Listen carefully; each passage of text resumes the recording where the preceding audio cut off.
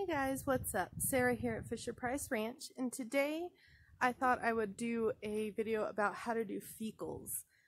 We have a couple of does that had some diarrhea, and we got 2 of them to clear up with just some probiotics. We did a food change, and some of them reacted to it. But we have one that's got horrible fecal. It's very, very watery, mucousy, a little bit of blood in there. So we are going to check her fecal and see what's going on. Alright, so here's our doe. She's got real bad poopy butt, and this is her fecal. She's got a little bit of blood in there and very mucousy. So we're going to take a sample of this and see how that's. I'm not sure if that's a worm. Could be. So we're gonna get some of this fecal. The blood may be from because she just had babies. Or no, she hasn't had babies yet. Never mind. So it's definitely from her stool.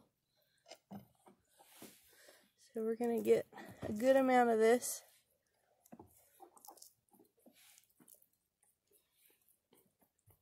And you don't want it right off the ground, you want it a clean sample, so right in the middle is good. And I just put it in my little test tube here. We're going to take it right into the house. Alright, so we're going to do our fecals. So we have our microscope. It does 4 times, 10 times, and 40 times. 40 times is usually what you need to find any parasite eggs. I do want to get a new one of these with a double eye because it does hurt my eye when I have to do a bunch of fecals. But anyway, then we got our wooden stir sticks. I think I got those at a craft supply, and I use them when I mix up the stool. Now here's our stool sample that we just got. We have our salt solution, which I made myself. You can use like a canning salt, pickling salt, and water, and you just want to put a bunch in there, stir it all up. After so long, once it's kind of done mixing, any extra crystal you're going to pull out, and then that's your high concentrated solution. And then we've got our slides, and then our cover slips in here, and then the rest of the stuff is just extra. So that's all we need.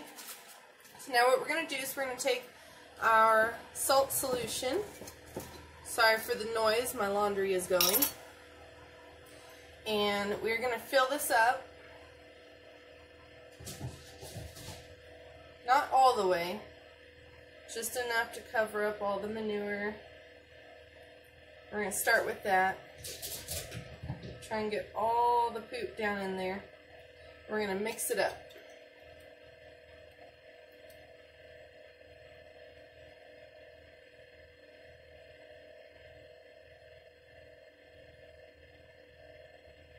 There we go.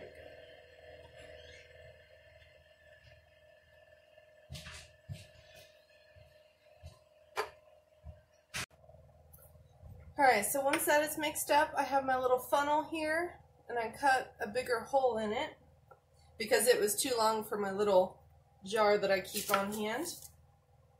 And then we're going to do some cheesecloth, and you want to strain out the thick pieces of manure. So I'm going to stir this up just one more time, and depending on how much manure you have in there, I'm going to add a little bit more of the solution. I know there's like a certain amount that you're supposed to add. I've never had any issues finding the eggs doing it this way, just going by eye. So now that's all mixed up,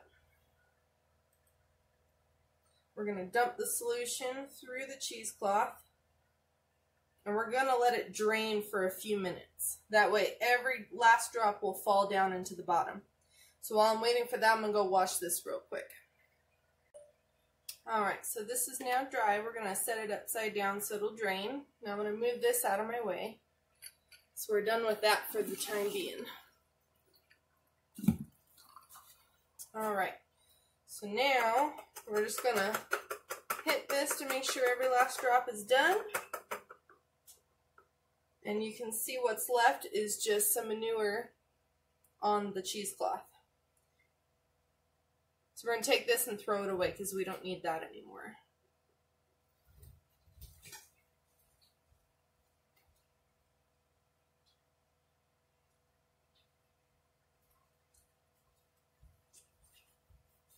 Alright, so now we're going to take our slide. Now I do not have McMaster slides yet. I need to order them. They have a little grid on there so you can do an accurate egg count. I need to get on that. Alright, so now we're going to take our plunger. Let me get rid of this salt solution really fast because we're done with that. We're done with our stir sticks. Put those away. Alright, so we have our slide here, and now we are going to get rid of this as well. Let me go put it in the sink. Alright, so now, let me get a little bit closer for you. What we have left is our solution, and you're going to stir it about 20 times. Let me move that down a little bit more. There we go. Here's my slide. I know that's really hard to see. Stir this up real good, and immediately we're going to draw some out of that. And we're going to put about 2 good drops on here.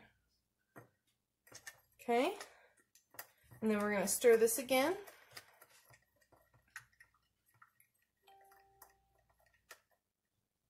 And we're going to do that again. I like to do at least 3 slides. That way I get a good, accurate idea of what's going on. Okay, and then there's our last one. Okay. So now immediately we're going to take our cover slips, which are very, very tiny and thin. And we're going to cover each one. You want to do it kind of carefully. That way you don't cause any air bubbles. 2. One more. I'm getting low on these. I have another one though.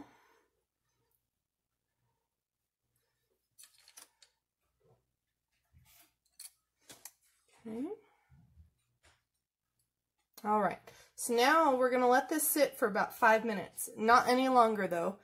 The time that we let it sit, the eggs will float to the top so we can see it better. So I'm going to put it up on my microscope for now, and we're going to wait about 5 minutes and then we'll come back.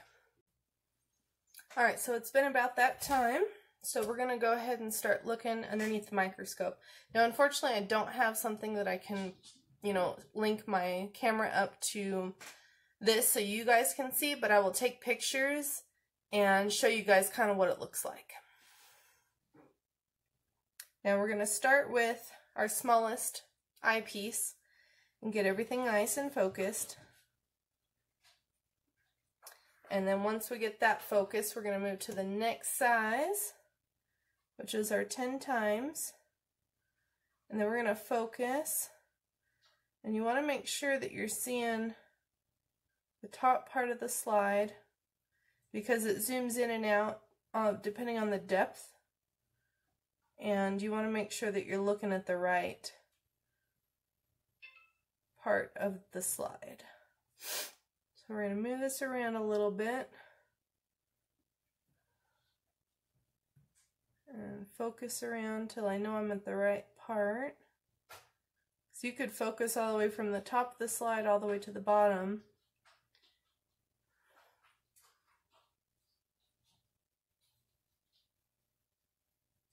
So usually if I can find an air bubble, then I know I'm focused on the right part of the slide. And I've got 2 air bubbles right here. So I'll take a picture of that.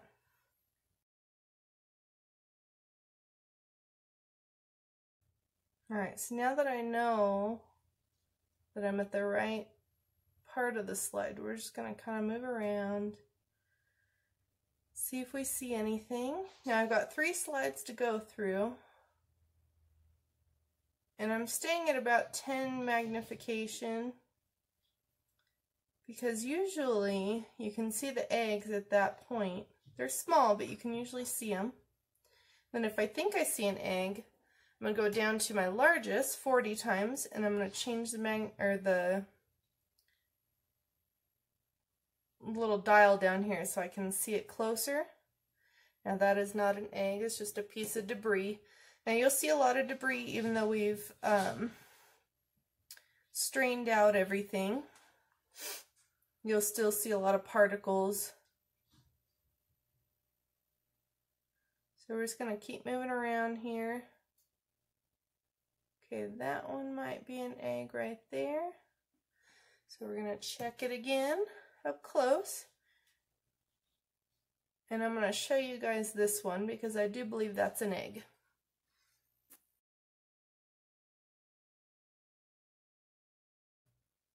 Alright, now as you guys can see, it's pretty round.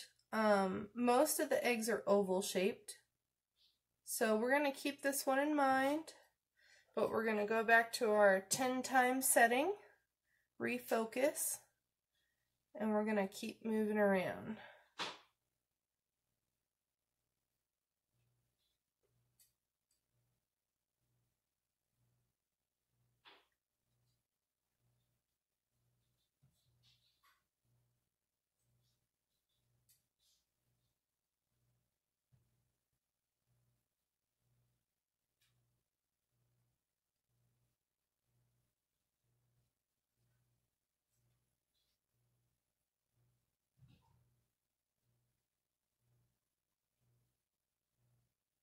Alright, so I think I found another one.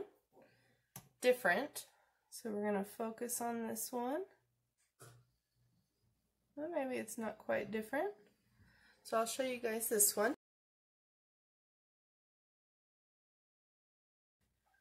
Alright, so after closer examination, it does kind of look like a similar egg to the last one. So we're going to keep on looking. This is why I like to take pictures of them, and then I can compare them all at the same time.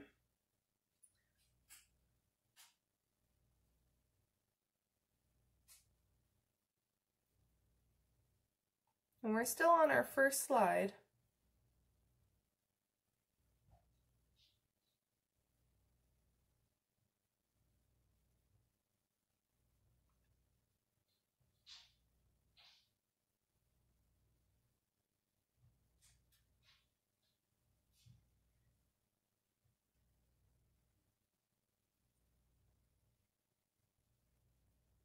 Now when I first started doing fecals, sometimes I'd think something was an egg, but it's just plant particles.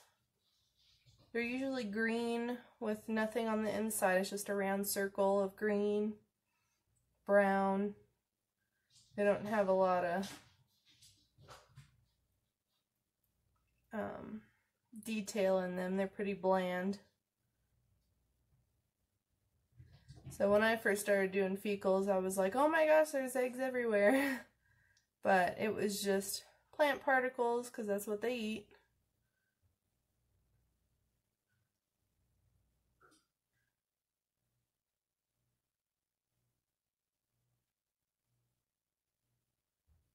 So I'm not really seeing much else on this slide. A lot of plant material. Now we did just switch their feed a little bit. We started giving them some alfalfa in their diet. Just because this winter has been pretty bad. And I didn't fully acclimate them to it. I just kind of threw it in there. I gave them a little bit one day, and then 2 days later I gave them a little bit more, and then I just filled them up with it. So sometimes that's the cause of the diarrhea, is you just suddenly change their diet and they can't handle it. And so I've had 3 goats out of 49 that got diarrhea, so I think that's pretty dang good. So one of them, we just gave her a little bit of probiotics, and her poop is firming right up. So I think hers was just a little bit of stomach upset. The other doe, I sat out there forever waiting for her to poop, and she wouldn't, so I'm going to sit out there with her a little while longer later, but her butt's pretty clean today, so I'm thinking she's clearing up as well. But this doe is not clearing up. And I have some kaolin pectin, which works very well for diarrhea. One of our goats that we had transported from Missouri all the way here to Arizona, he almost died. He got shipping fever, and he got really sick, lost a bunch of weight, had horrible diarrhea, was off feed, he was snotty, he was going downhill really fast, but we were able to save him, and that's Maestro that you guys have seen in my other videos. And he was totally healthy after a while, except that he continued to have the diarrhea. I tried everything to get rid of it, and nothing worked. And then I came across the kaolin pectin, and immediately the next day he was back to normal poop. So I love that stuff. I keep it on hand. He's the only one I've had to use it with, and I got him last year, so I think that's pretty good. So we may do it on this doe.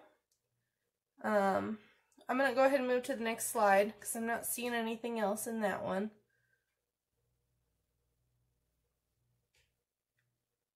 But we're going to give her some more probiotics, some kaolin pectin. Not seeing a whole lot. Those are the only 2 eggs that I've found so far, which is good. That's the one thing that we do like about the Kiko goats, is they're pretty parasite resistant. Even if they carry parasites, their body usually can handle it, and we don't deworm here. I have never dewormed any of my Kikos. That's one of the reasons that we have them, is they're so healthy, and they can handle a lot of stuff that other goats can't.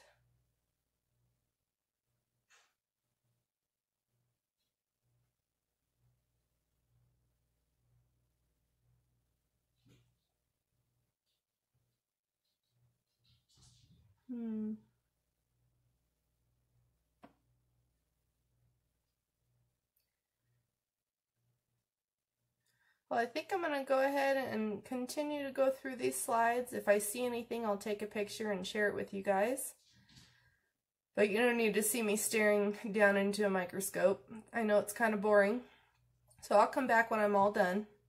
But I'll share any pictures if I come across any more.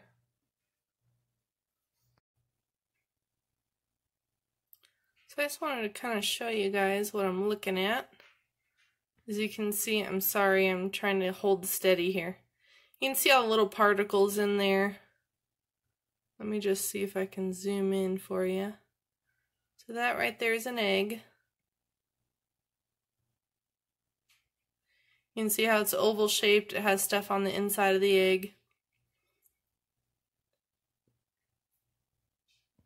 I can't sit still, I'm sorry. But anyway, let me zoom back out. Kind of give you an idea of what I'm looking at. Alright, so after looking under the microscope, I looked at all 3 slides, and I only found a few eggs, and so I'm going to pretty much say that she does not have parasites. I think it's probably just the change in the feed, like I said. So we're going to today give her some of the kaolin pectin to help really firm that up, because it's pretty liquidy, mucusy. So we're going to give her some of that, a little bit of probiotics later this afternoon, and we'll see if that helps firm her up. But I hope that this was helpful for you guys. I'm still learning, as like I've said in many of the videos, I'm still a new goat farmer, even though I've been doing it for a few years. Always something to learn, definitely. So we will see you guys next time. Make sure to subscribe to our channel down below and hit the notification button, and we will see you guys next time.